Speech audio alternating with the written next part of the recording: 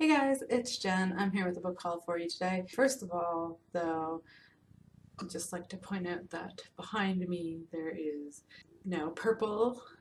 I've spent the last couple of days painting my closet, which is where I am right now, is my closet.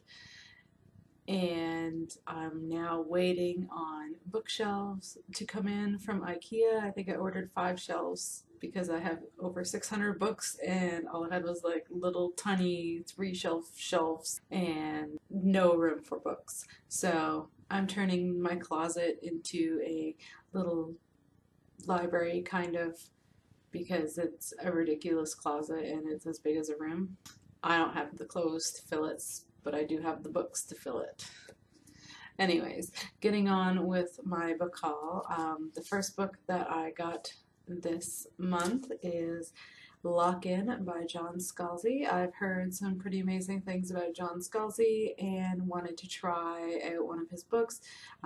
This book is about a virus outbreak that affects 1% of the population by locking them in their bodies. So essentially, they are conscious, but they cannot move at all. So it sounds kind of scary, and I'm looking forward to giving this one a shot. The next book that I bought is one that I'm really excited for, and that is The Queen of the Tearling by Erica Johansson. It is beautiful. I've heard amazing things about it, and it is now my book club's read for May. So I will be reading this one sooner rather than later. The next 7 books that I got are from Book Outlet. Yes, I should avoid Book Outlet. But the first one is Rebel Spring by Morgan Rhodes. I've heard a lot of great things about this fantasy series. I love fantasy, so I really would like to get this one read. I don't have the first book yet, but hopefully I'll be able to pick it up soon. I'm probably going to be buying that one from Chapters because it always sells out so fast off of Book Outlet, which is essentially why I was quick to grab this as it was. The next book is one that is by one of my favorite authors, and that is Such Wicked Intent by Kenneth Opel. This is a Canadian author and that I discovered when I was in middle school because I read the Silver Wing series, and I absolutely loved it, and pretty much since then I've just been looking for as many books as his as I could possibly find, and I just love his books. And this one here is the second book in a series that is called The Apprenticeship of Victor Frankenstein. So it's a Frankenstein retelling, and I really enjoyed the first book, so hopefully I'll like this one as well. The next book that I got is Anna and the French Kiss by Stephanie Perkins.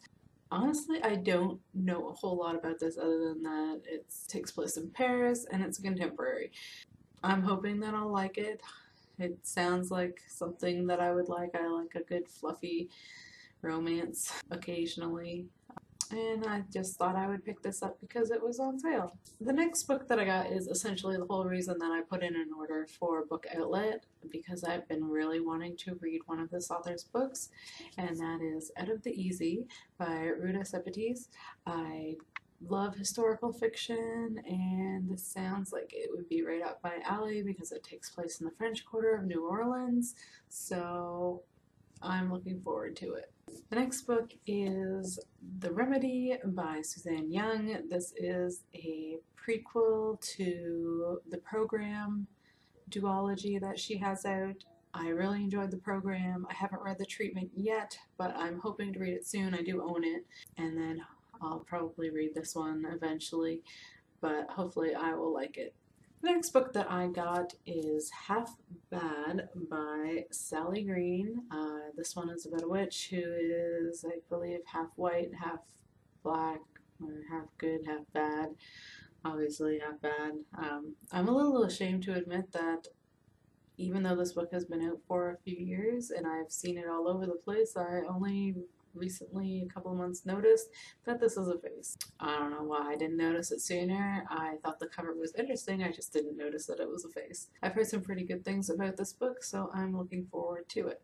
And the final book that I got from the book outlet this month is I'll Give You the Sun by Jandy Nelson. I've heard some pretty good things about this book. I know it's about twins who are barely talking to each other, so it looks like it would be something interesting.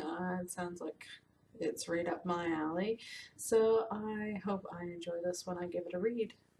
The next book I got is one of my pre-orders, and that is The Glittering Court by Rochelle Mead.